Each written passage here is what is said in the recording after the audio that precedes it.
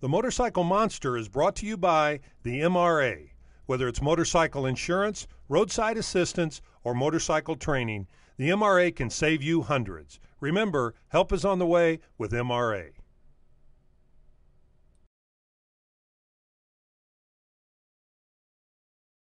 West Palm has a few terrific bike builders. Cyril Hughes has been wowing the scene for years with his Art Deco look, and now newcomer Jerry Graves, sort of a newcomer, is knocking out the competition by taking the breath away with his long, high-tech choppers. We hand fabricate everything in-house. The only thing I don't do in-house is chrome and upholstery. Everything else is done right inside my shop. We do all our own paint, all our fabrication. We build all the frames in sheet metal. Basically, I build bikes from about 40 grand up to 100 grand, and I've got, 15 of them a year. We average, between 12 and 15 bikes a year. I got started because I was a poor kid when I was like 17 years old, and I wanted something a little different than everybody else had. Figured I could probably cut it up and make it look the way it ought to look, or the way I felt it ought to look anyhow, just a matter of chopping it up, cutting it, welding it until it looked right, put it all back together, and the next thing you know, people are asking me for it.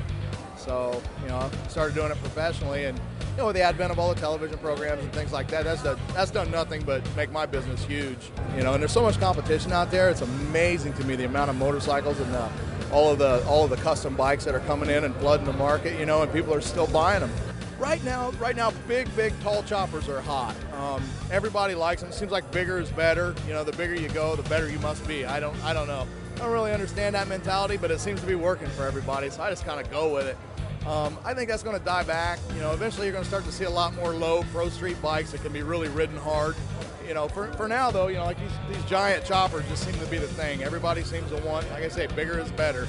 If 10 inches stretch is good, then 14 must be wonderful, I kind of like when the bikes take on more of a cartoon presence, it becomes like a one-upsmanship, I literally have like 5 customers that compete amongst each other, they're good for one bike a year each, and it's like, they see what one guy's doing, they got to do a little better, a little more, a little taller, a little longer, a little more gold plating, a little more paint, it's fun. I think things are going to tone down a little. I think there are so many builders out there. I think you'll see a lot of guys that don't have a really good following are probably going to start dying off just a little bit.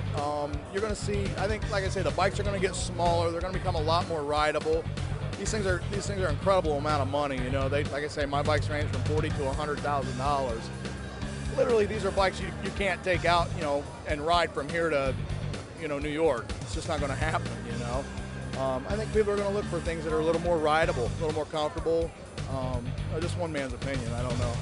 I wake up every morning, pinch myself, wonder what's going on, I can't hardly believe it. Different styles of bike or different budgets usually doesn't make much of a difference when it comes to garage art. It's one of those different strokes kind of things.